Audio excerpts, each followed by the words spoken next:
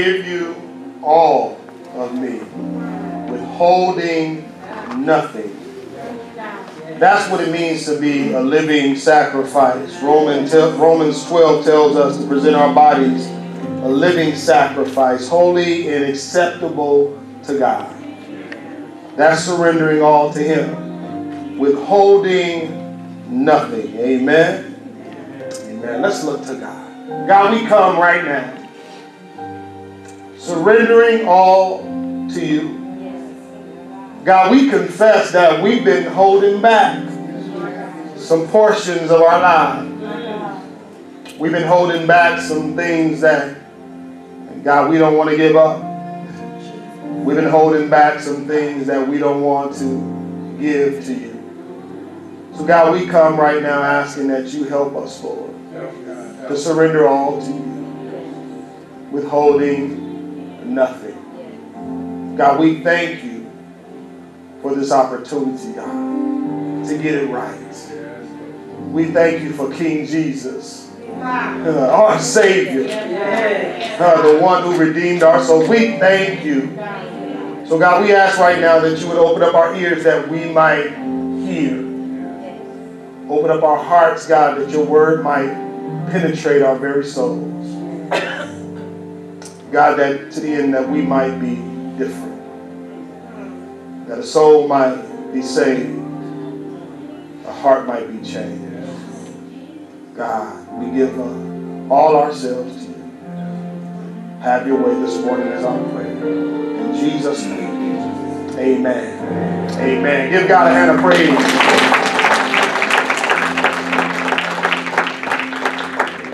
He is a faithful God. A faithful God. And I don't know about you, I get excited on Sunday mornings. I'm just addicted to the things of God.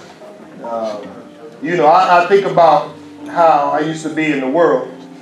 I was excited about doing the stuff. Well, I don't know about you, I was pumped up about going to the club. I was pumped up about running the streets. But I didn't recognize the price that came along with all that. So how dare I, when I come to Christ, not give him everything that I gave the world? Amen.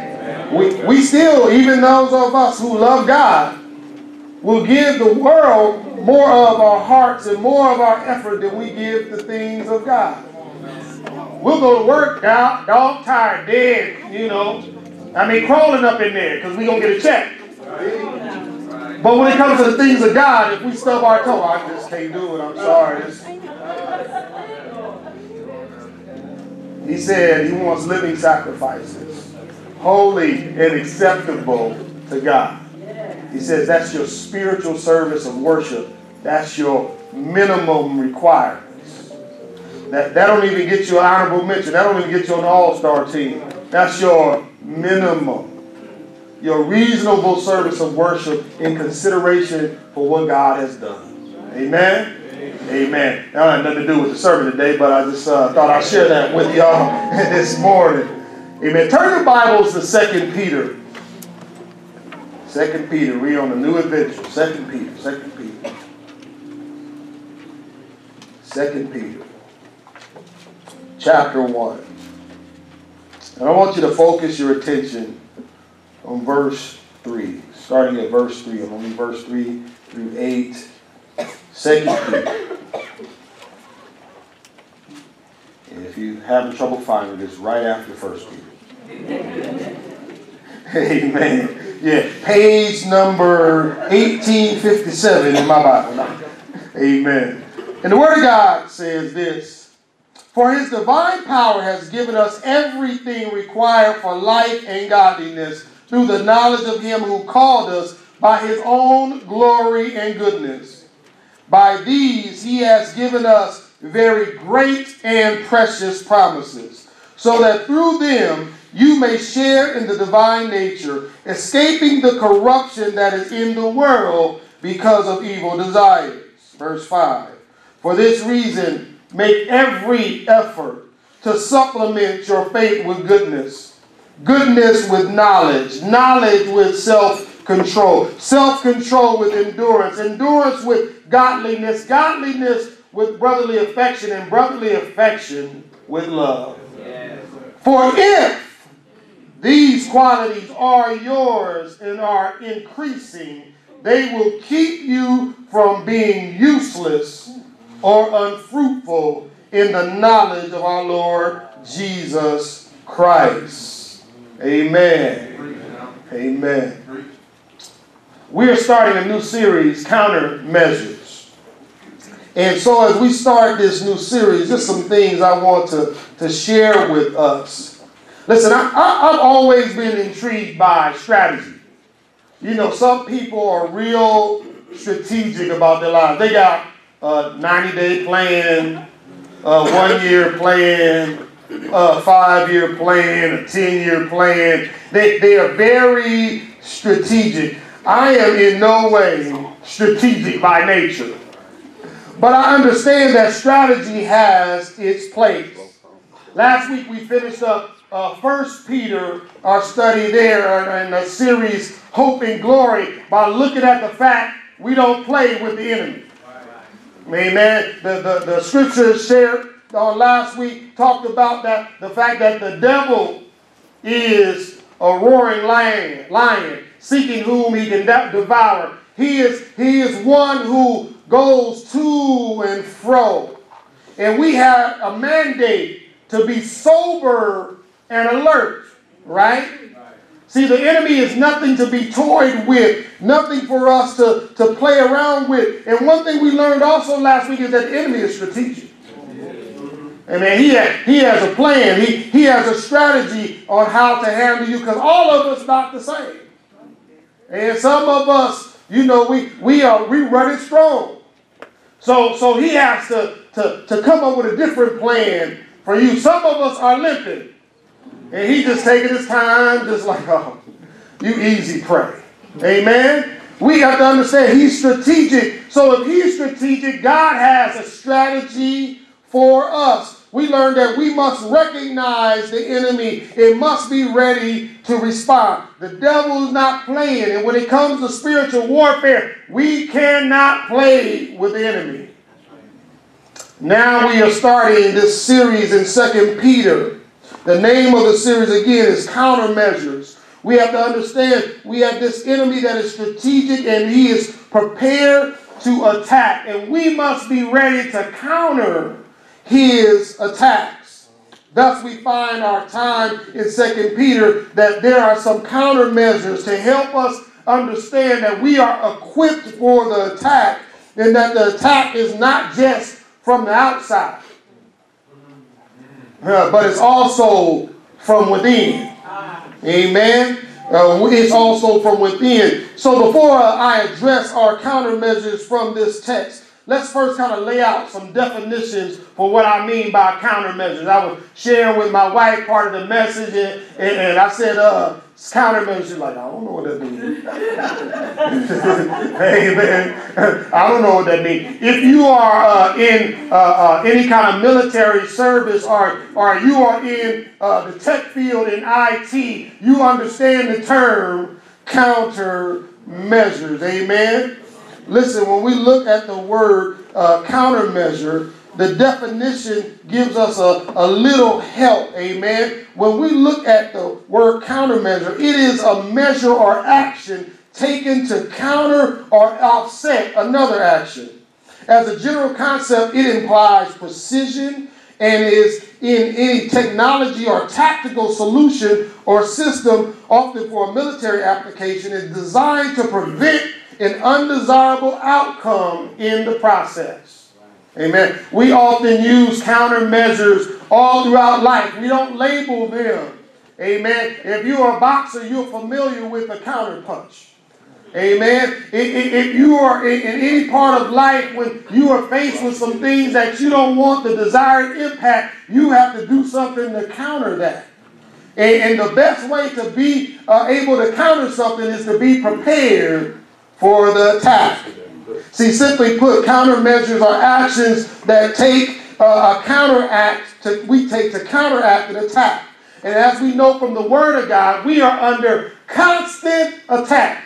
You may not know it. You may be comfortable in your little blue chair, amen. But it is a war going on, and you got a target on your back. If you name the name Jesus, if you are his child, you have a target on your back, and there is a war going on. Listen, the Cold War was one of the greatest wars that America ever had to deal with. Amen. And there was no missiles, no gunfire or anything. Amen. Because the attack is not always physical. It's not always with bullets. It's not always with missiles. Sometimes the attack is right there in your mind. Some of us are in a battle right now in your present condition. In your seat right now. War is being waged in your mind. And you're doing everything you can to battle. But you need some countermeasures to handle the attack. I remember the first time I saw the Harrison Ford movie, Air Force One. It was a trip kind of watching that movie because here it is, this big old plane being attacked, right? And when the missiles came, they used countermeasures. The plane released these flares, and the heat-seeking missiles chased the flares instead of going after the plane. The pilot took evasive action. He was ducking and dodging with this big old plane in the sky. See, in Air Force One, the pilot and those aboard were using countermeasures to avert an attack. Amen? Listen, our spiritual lives are under attack, and daily the enemy is firing missiles at us. He's firing missiles at your marriage, trying to destroy you and your spouse. He's firing missiles at your family, trying to break up the unity that's there. He's firing missiles at your children, trying to distract you from trying to raise them up in the way that they should go. He's firing missiles on your job so that you might think that your boss is the enemy when we don't wrestle against flesh and blood. He's firing missiles in your neighborhood, missiles in your community, missiles in your mind. We're under attack, and we got to take some countermeasures. Amen? He is seeking to destroy us. He is trying to damage our witness. However, God has given us countermeasures to thwart his attack. And in steps 2 Peter, right on time for us. See, this letter is distinctly different than 1 Peter. In light of full disclosure, let me share this with you. When we look at 2 Peter, we have to understand in church history, this is one of the most disputed books. Amen. And one reason it's one of the most disputed books is that you had critics that doubted it was Peter that wrote it. And one of the reasons they doubted that it was Peter that wrote it, the style and content was so different than 1 Peter. Amen. But let me tell you this, rest assured that the critics have been put to sleep. Amen.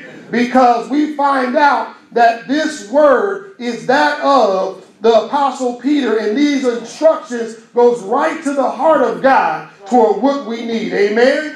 2 Peter tells us that in chapter 1, verse 1 and 2. He says this, Simon Peter, as some of your Bibles may say, a slave and apostle of Jesus Christ, to those who have obtained a faith of equal privilege with ours through the righteousness of our God and Savior Jesus Christ.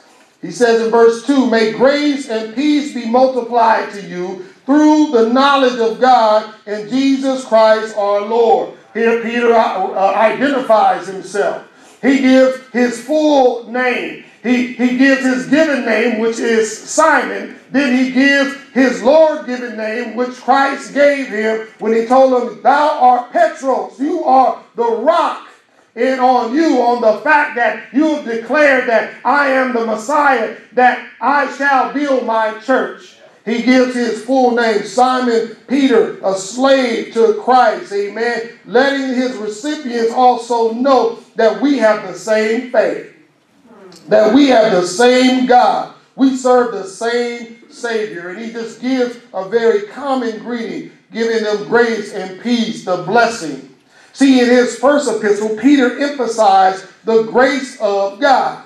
But in this second letter, his emphasis is on the knowledge of God. We see in this 2 Peter, the word know or knowledge is used at least 13 times in these 3 short chapters. See, we learned in 1 Peter about the hope and glory that we find in Christ. And now we see that God is going to use Peter to instruct us to deal with some countermeasures we need to live the godly life, and also to deal with the fakes, the phonies that stand in this church. Yeah, just stick around for the latter weeks as we kind of mine our way through this.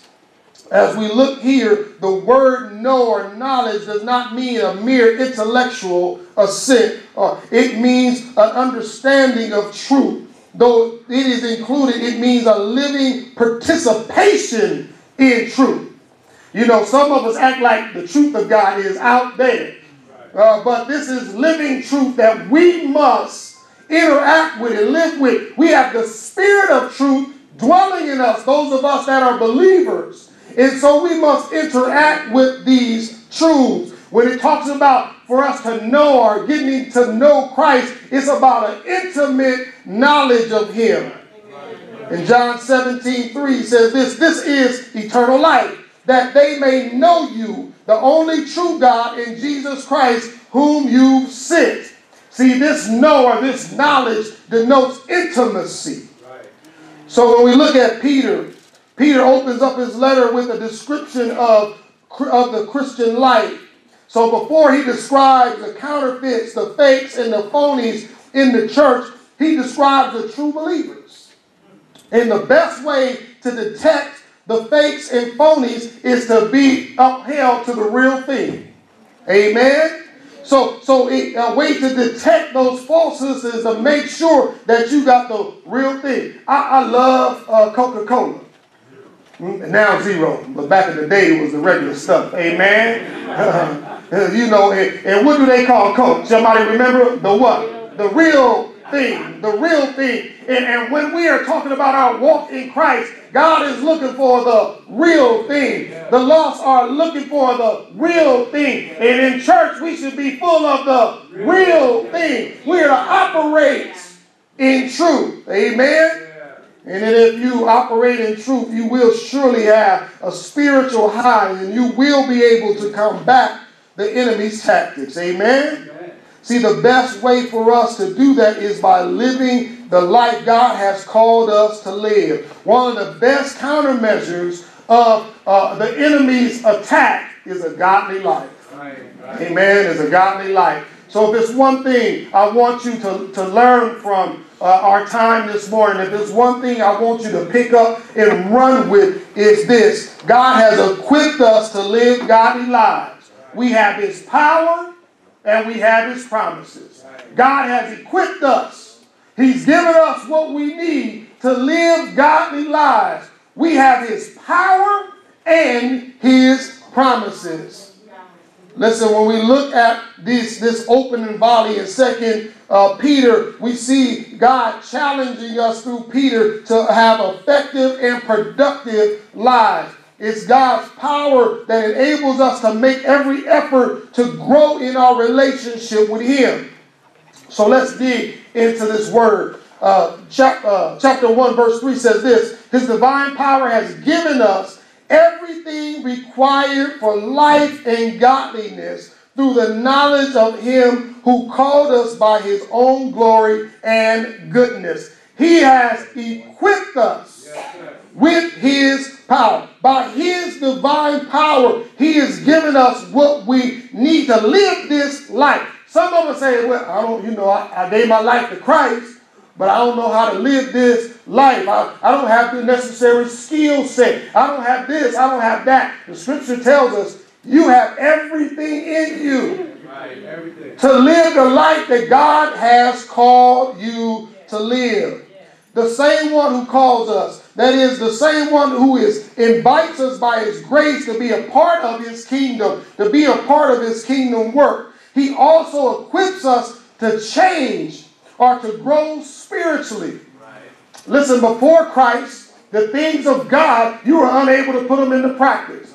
One thing I always tell people is, listen, we have a tendency as believers, when we're witnessing to folk, we witness to their symptoms. We have a tendency to witness to their symptoms. We have somebody, oh, they shacking up, and all we talking about is them shacking up, or somebody who is who's a liar, amen, and we're talking about their lying. You know, thou shalt not lie, thou shalt not do this, and thou shalt not do that. Listen, without Christ, they don't have the power to do nothing different. Amen. We minister to the symptoms. Let me tell you this. Ministering to the symptoms, that's for the church. Amen. That's our job. See, because when you come to Christ, the disease has been cured. Amen. The disease is that which is sin, denotes that death that comes from being outside of Christ. When you give your life to Christ, you saved. So the disease is being cured. Amen. But still symptomatic. Amen. You was a liar, and you might not lie like you used to. But you still got some residual effects. Amen. It's thus in the church, it's our obligation to minister to you. Amen. But those outside of Christ, the disease needs to be handled first. Amen. Because that's the thing that's going to kill them. It's not the symptoms that's going to kill them. It's the disease. Amen. And they are only doing the thing that comes out of the fact that they are born in sin and shaped in iniquity. All of us were in that same condition, but when we came to Christ, see, his blood that was shed on the cross cured us. But we still got some symptoms. You're right about it. So we must put into practice this godly life. He gives us the power to live out this life. A godly life includes two primary ideas. First, it describes an attitude of reverence in the presence of the one majestic and divine God. And when you say it, you should recognize the fact that God is the one who saved you. You should recognize the very breath that you continue to draw is by his grace. You should recognize that through his mercy we're not getting what we truly deserve. Amen. It is an attitude of reverence to God. We treat God so casually. We treat him so casually. Amen. Like he's just, Jesus is my homeboy. No, he ain't. Jesus is not your homeboy. Jesus is God. Amen. I understand what you mean. You want that intimate relationship. He is my friend, but don't treat him casually.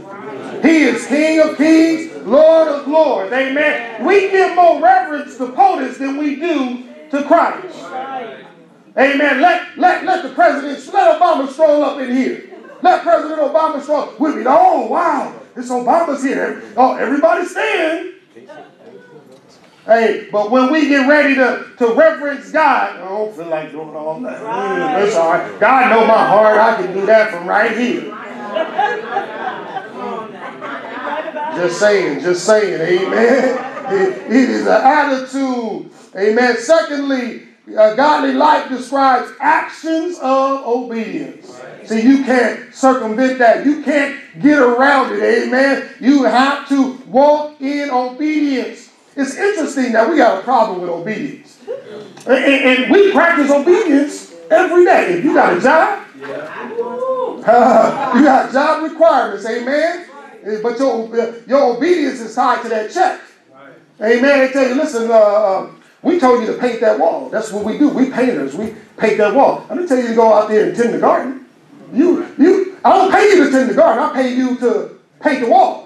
Amen. But yet when it comes to the things of God, God is like, I need you to do A, B, and C, and we are doing our own thing, and then we wonder why our lives are impotent. We wonder why our prayer life is impotent. We wonder why we're not effective when we're trying to share the word of God. We wonder why, oh God, why all this stuff happened to me? Because you're not obedient.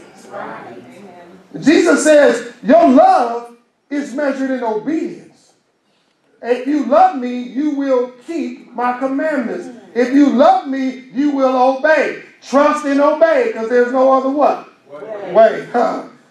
trust and obey. It's tied to obedience. At the heart of godly living and spiritual transformation is an attitude of reverence for God and actions of obedience. And we find out here in these verses that we're looking at that the source and strength to do it is His divine power. Let me help you out. Let me free you real quick. Let me get free right now. Just listen. You ain't strong enough to do it. You're right. You don't have the power to do it. Right. It's only by the power of Jesus Christ. The men we got together yesterday, and men don't trip, I ain't disclosing nothing. And James McDonald shared the fact that when we are trying to live this godly life, we act like God's strength is something that we got to go and get. And we act like it's something that we can muster up. No, what we do is we tap into Christ's strength. You don't have the strength. It is Christ's strength. We are made strong through Him. When Paul talked about the fact that he being weak, amen, but when he's weak, he's made strong because he's operating in Christ's strength. Sister, you can't do it. You need Christ's strength. Brother, you can't do it. You need Christ's strength. The Bible tells us I can do all things through Christ who strengthens me. It is Christ working in us and through us. And that takes a life of reverence, obedience, and surrender. We have His divine power. These words describe the work of God's Holy Spirit in our lives. The Holy Spirit provides the believer with gifts and the abilities to use those gifts. God's design is that through the power of the Holy Spirit, the believer is assisted in godly life. We all have spiritual gifts, all of us. When you come to Christ, you say yes to Jesus. The Holy Spirit dwells in you. Amen. He enlarges your spiritual resume. Some of us, we don't know what's on our resume because we ain't asked. We don't know what's in our resume because we ain't gone to the Word. God has endowed you with gifts to be able to be used in the building up of His kingdom. Not to give you no name, not to get your name in the lights, but none other but to bring those to Him. Amen. We are endowed with His divine power so that we might live godly. Right. Listen, this process is assisted through our knowledge of Him who called us.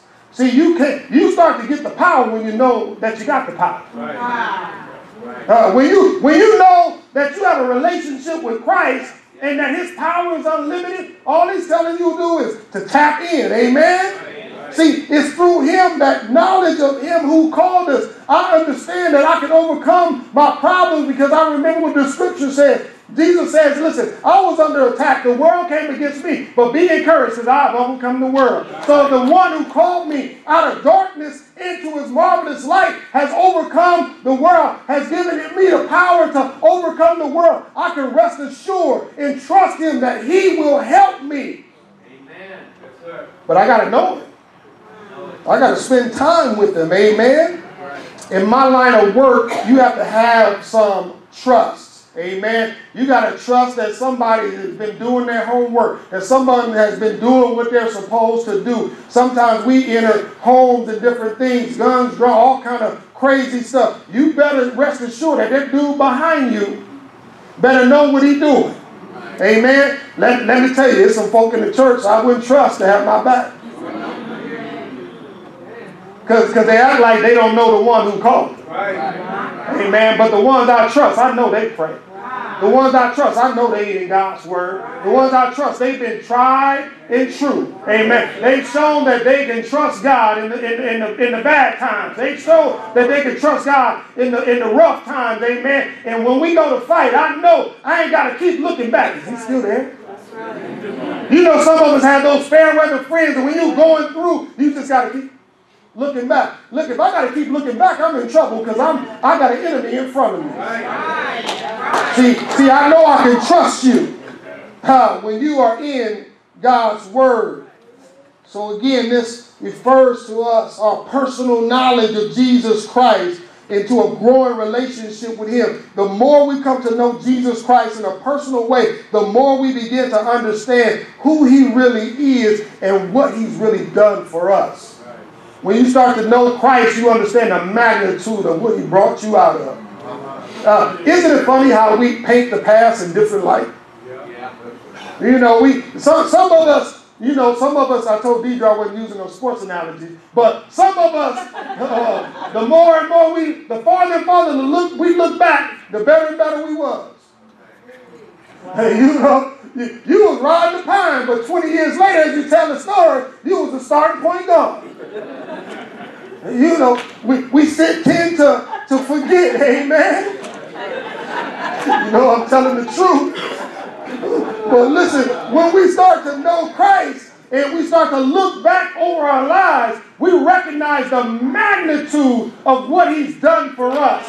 We recognize the magnitude of where he brought us out of. We understand the magnitude of the salvation we have. We understand the magnitude of his mercy and his grace toward us. Hallelujah. Thank you, God. Amen. Some of us are still perpetrating like we point guards and we know we was on the pine. Some of us, we forget how sinful and toe back our lives were. We forget how rebellious we were. We forget how much y'all mama was talking about you the handful while we talking about our kids were the handful. We forget. And God wants to remind us, as you grow in Christ, you understand the magnitude of his forgiveness, the magnitude of his love. Not only are we equipped with God's power, we are endowed with God's promises. Right. I love promises. Yeah. Amen. Listen at verse 4. It says this: by these he has given us very great and precious promises, so that through them you may share in the divine nature, escaping the corruption that is in the world because of evil desires. Listen, his very great and precious promises refers to the promises Jesus gave during his earthly life. Listen, Peter was the impetuous one. Impetuous Peter. And Jesus kept telling his disciples, I got to go. I got to bounce. God had a plan when I came and I got to go. And Peter was like, no, bro, you can't go nowhere. You need to stay here with us. And we getting ready to take over the world. And Jesus was like, listen, if I don't go, then I can't send the Comforter. If I don't go, the Holy Spirit cannot come. Amen. Then he told them in Acts, he said, listen, tarry for a little while. Tarry for a little while, because I'm going to send you the Holy Spirit. You got to understand the significance of that. In the Old Testament, the Holy Spirit would come and would rest on individuals for specific assignments, and then he would leave. Amen.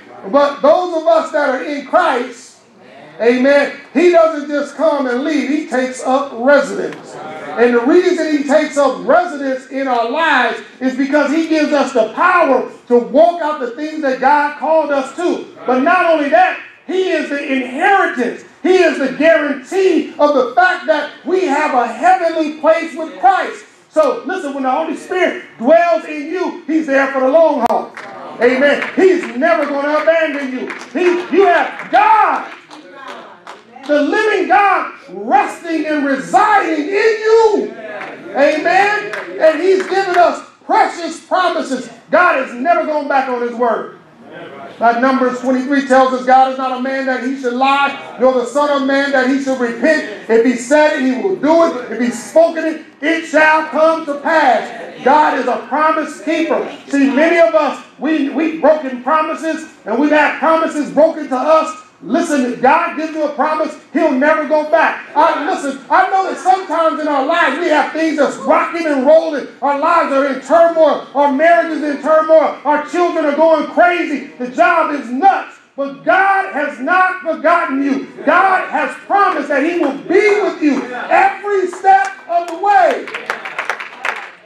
These promises are precious, amen. These promises tell us that the Holy Spirit will be with us. In John's Gospel, Jesus promises the continual presence of the Holy Spirit to assist us in our obedience. Amen. In fact, the common designation of the Holy Spirit in the New Testament is that of the counselor. It affirms that understanding, since the term counselor means in Greek the paraclete, which means the one that comes alongside to help. You know, some of us, I had a little trouble in some parts of college. Amen. I had a little trouble. And most of us, when we have a little trouble in school, we get a tutor. Amen. But can you imagine going to take your test, and when you get to a tough part, looking over to your tutor sitting next to you, saying, what's the answer to this?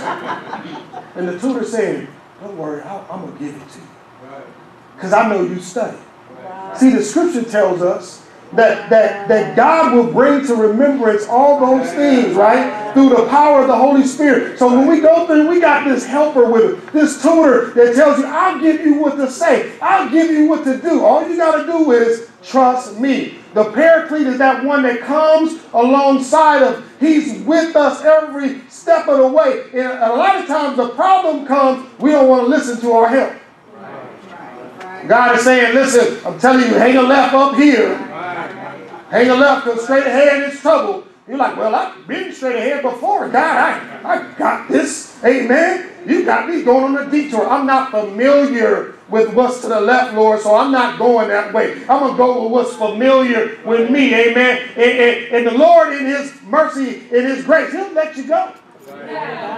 Amen. And let you take your lumps along the way. But you can't blame him. And, God, why you let me go through that? He said, I told you to go left. Amen. I told you to go left. See, the paraclete is there. The Holy Spirit guides us and directs us. And not only guides and directs us, but equips us so that we can do what God has called us to do.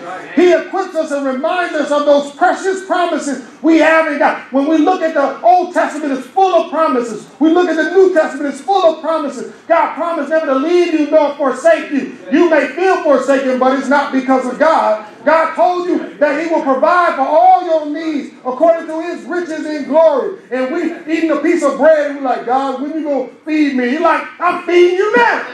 Amen. Some of us are just like Israel. God poured down manna from heaven, gave them a holy provision, and they cried and complained. Where the sugar at? Where the frosting? Amen. Where's the seasoning to this? God, that's all we going to get? Yeah. Wow. His promises. Yes, precious, precious promises. Listen, in some places in this word paraclete was an ancient warrior's term. Greek soldiers always went into battle in pairs, so that when the enemy attacked, they could draw together back to back, covering each other's blind side. The soldiers would battle, and their partner was called the paraclete, or the helper. So too, God does not send us into battle alone. Amen. He's back to back. Stand up, JB, real quick. Amen. He's back to back. So when I'm fighting my battle, I got my paraclete with me. So he's got my back. The enemy, he don't fight fair. So he don't try to get me from behind. Amen. He don't try to get, but I don't have to worry. Because I'm back to back. I know he's back there. I don't have to worry because I know God got my back. I don't have to worry because I know God got me covered. I know my backside is usually vulnerable. But because God is there, I can trust him. And you know what? He promised me he'll be there. He promised me he'll stay there. He promised me never to leave me in battle. He promised me that he's there with me every step of the way.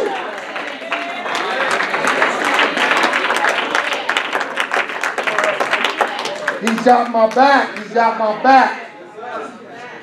So these promises, through these promises, the characteristics of Jesus Christ mentioned at the end of verse 3 as his own glory and goodness. See, these words describe who Christ is. They describe the majestic nature of Christ. The point of the verse is that the promises of Christ are related to the work and the ministry of the Holy Spirit in our lives, and they can be counted on. And not only can it be counted on, Christ is one who makes a promise and he keeps them. And because he keeps them, we can count on the Holy Spirit. He is stable and he is constant. Listen, because of this ministry of the Holy Spirit, the scripture tells us we may participate in the divine nature and escape the corruption in the world caused by evil desires. So when we are walking with God, when the Holy Spirit has our back, amen, we can escape the corruption of the world. So when the enemy is throwing attacks, we live in godly. I can handle that. Amen. When the enemy is trying to come against us, we can stand because the Holy Spirit has our back. When the culture is trying to get us to mold us and shape us in its image, we have to remember that we're molded and shaped in the image of Christ. Amen. The culture, the world wants to draw us away from God. Listen, we have been pulled out of that world. God has snatched us out of that world, and he's brought us into his world, and we are to walk in that, to stand on his precious promises. Listen, God has equipped us to live godly lives. We have his power and we have his promises. We are equipped by God's power. We're endowed by God's promises. But as a result of God's divine power and based on his promises, there should be some signs of spiritual growth in the believer's life. Show some signs. You say you love me? Show some signs. Amen. Verses 5 through 7 address our responsibility in our spiritual growth. See, God has given us everything we need for godly living. Now we must act on what he's given us. I know sometimes we just want, God, you just do it. Amen. You know the familiar song or phrase, just let go and let God. See, many of us, when we let go, we think we go to the couch and chill and let God do whatever God does. But no, this is a participatory kingdom building exercise. Amen. That we all, when you let go and let God, that means you're going to follow God wherever God takes you. Amen. We are to give it into God's hands, but he's called us to action. Amen. Listen to what these verses say in verses 5 through 7 as I push through this. It says this, for this very reason, make every effort. I think that's an action term, right? Make every effort to supplement your faith with goodness. Well, goodness with knowledge, knowledge with self-control, self-control with endurance, endurance with godliness, and godliness with brotherly affection, and brotherly affection with love. Make every effort, amen. That is us participating with God in his divine nature to do the work he's called us to do. God has given us an incredible gift, his Holy Spirit that dwells in us. His Spirit gives us the power to grow in Christ. All of us should be matriculating, as the old folks say, in our relationship with Christ. Amen. We should not be 20 years in the church, still in kindergarten, amen, looking for our afternoon snack. We should be growing in Christ, amen. It says, make every effort. Transformation just does not happen. We must participate in it, amen. That is the believer's obligation. We must resolve a desire, a commitment to growth, and transformation must be a part of our individual life. If we are to be part of what God is calling us to do, it is the Holy Spirit that will help us in our endeavor. But we must make every effort. And the base of what we're building and adding the supplement to is our faith. Right. Amen. Our faith. The substance of things hoped for. The evidence of things not seen. We are building our Christian character. We're building our godly lives on the foundation of faith. He tells us the first thing we need to do is add goodness, right? Goodness deals with the moral excellence. Are we morally excellent? Amen. As believers, are we seeking to do what is good and what is right? And we can only do that by the power of Christ. Then that word again, knowledge. Knowledge here concentrates on the practical knowledge or knowledge that is lived out. We got a whole bunch of folk who got head knowledge. They can quote to you a scripture. They can tell you about the Bible and the importance of church and Bible study, but they have no practical knowledge because what's in their head, they don't put it into practice. Amen? Amen. They may be able to share a memory verse and all that stuff. What good is a memory verse if you can't live it out? What good is, knowing that no unwholesome word shall proceed out of my mouth if every other word out your mouth is unwholesome? What good is it to say, I know, be anxious for nothing, but everything I'm worrying about? It has to be practical knowledge where you putting that thing into practice. Then he says, after that, self-control. Amen. I love Brother Willie Wilson. Amen. And he used to hang out. He's been hanging out with me on Tuesdays for years. And when we would gather and pray after class, he would say, Reverend, pray for that self-control thing. Amen.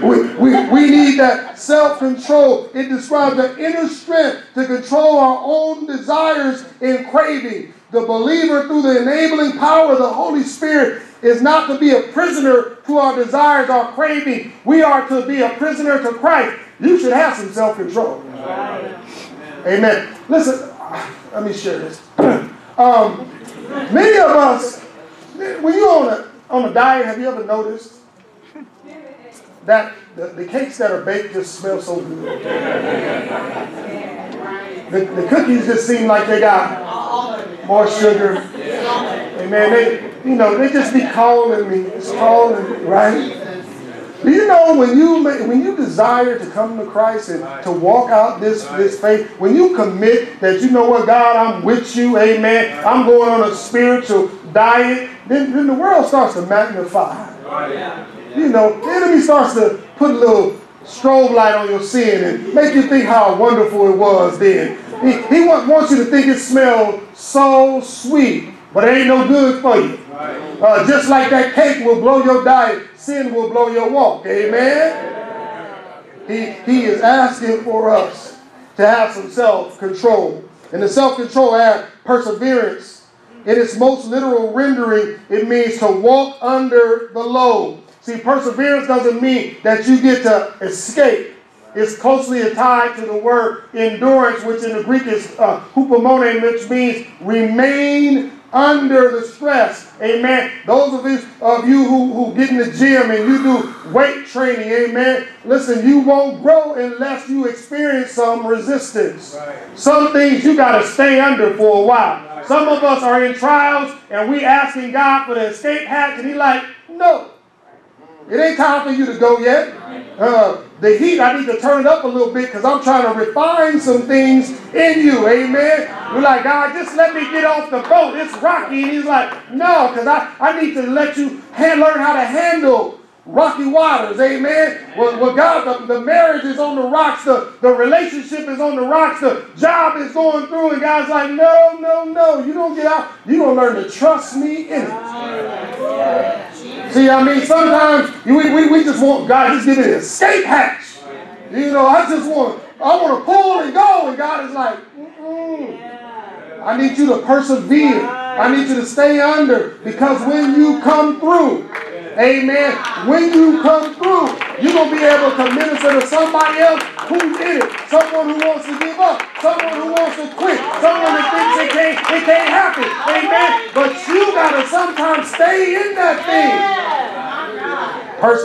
Persevere. Then perseverance, godliness. And this virtue means that, again, that reverence, obedience for God. And then this word, brotherly kindness. This is where we get our word Philadelphia from. It is that a common word to describe the fact that we are to have loving relationships within our family. It is that kinship that we share as brothers and sisters in Christ. That means that we also are to bear one another's burdens. Amen. We are to lift one another up. As brothers and sisters, I shouldn't be afraid to help carry a load.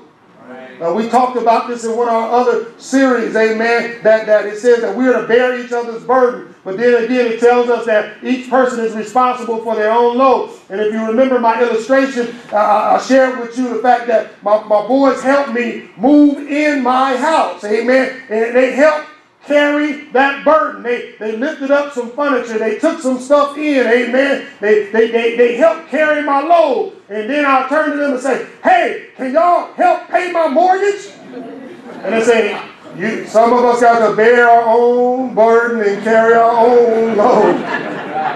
Amen. So there's some things that as we love each other to help us to carry that load, but there's some things that we got to deal with on an individual basis. But here that brotherly love is we must come alongside. Why in the church we got folks with their back broken, carrying all kind of stuff that they don't have to carry alone, and we just, ooh, you can make it. Come on. I know, just stand up straight. You're like, it's heavy. No, I'm praying for you. And God is like, pick it up, help them. And they're like, no, they got to do that on their own. Folks carrying burdens that God has equipped you to help with. God has gifted you to help with. And some of you, God has given you a direct instruction to help. And you're like, no. If you love your brother, if you love your sister, you come alongside. Amen? Listen, I got to close. The last one here is we get wrapped up with that love.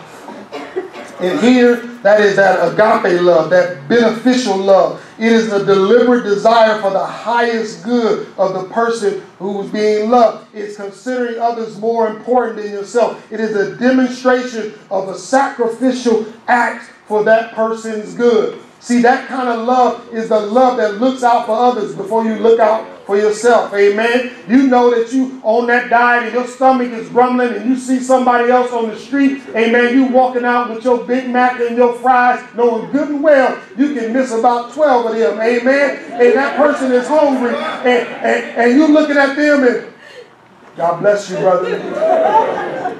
And he had quoted that'll work up on getting you one of them Big Macs. When God is saying, open that bag, give him the whole bag. See, agape love is beneficial love. It's sacrificial love. It gives the bag up. Amen. And matter of fact, it gives the bag up and don't even worry about having to go back in and get another Big Mac. It gives the bag up knowing that you don't have the $5 to go get your Big Mac combo. I'm going to trust God to fill me. God bless you. That's that sacrificial love. Knowing that God is the one that will repay. Knowing that God is the one that's going to take care of you. Because we go back to the fact that we trust his promises. Right? Amen. That love. And then we get a warning in verse 8. Let me close this. We get a warning in verse 8. It says this. For if these qualities are yours and are increasing, they will keep you from being useless or unfruitful in the knowledge of our Lord Jesus Christ. These terms are very specific. Useless and unfruitful. Let me tell you, it's a secret. Nobody telling people in the church. I don't know why people. Do you know it's folk who are useless and unfruitful in the church? Wow. Amen. Jesus' desire is that we bear fruit. Amen. That's how we know if you are in a relationship with Christ. We know by the fruits that they bear. Amen. And so we have to be cautious to make sure that when we grow in Christ, if these attributes are growing in our lives, we are useful and fruitful by default. Right. Amen. If we're loving, if we're doing what God has called us to do, if we're building up these characteristics in our lives, we're not sitting like a tree or talking, fruit come. You ain't watered, ain't had no sunlight. Come on, fruit. Some of us in our Christian life, come on, self-control. Ain't studied the Bible. Come on, love. Ain't prayed for your enemy. Come on, self-control. Come on, goodness. No, it's not coming. You got to do some stuff. You got to be watered by the word. You got to spend time in prayer. You got to be loving to your enemy. You got to love those who don't like you. I'm just saying. Right, just say that. Man, I ain't got no more time. Time is up. Time is up. Listen. This is what. Check out verse 9. I got to throw this in there. I'm going to throw it in verse 9. It says this. The person who lacks these things is blind and short-sighted and has forgotten the cleansing from his past sins. Wow. For God's. Amen. One interpreter said this about this verse. In their blindness, short-sightedness, and forgetfulness, they no longer understand their past sins, their present disobedience, or their future condemnation. We forgot where he brought us from. We forget that we disobeying him now. And we don't understand what the consequences are when we continue in that present condition. Listen, the word shares with us that God has equipped us to live godly lives. We have his power and his promises. Those are countermeasures against the enemy's attack. We're equipped by God's power. We are endowed by God's promises. Living a godly life is a great countermeasure to the devil's attacks. God has equipped us to live the lives he has called us to. When we're living outside his will, disobedient, self-directed, selfish, out of his word, not praying, out of fellowship, we become easy prey. P-R-E-Y. Because we have it P-A-P-R-A-Y. When we end up overwhelmed by the enemy on the battlefield of life, we can't blame God. He has given us everything we need to live godly lives. Listen, we must understand that he has given us his power and his promises. In a practical way, I want to leave you with this. We must be confident in the presence and power of the Holy Spirit in our lives. He has our backs. He's there with us every step of the way. I implore you, ask the Holy Spirit to reveal to you characteristics of the culture that he wants to take out of your life. There's some stuff he needs to prune. Amen.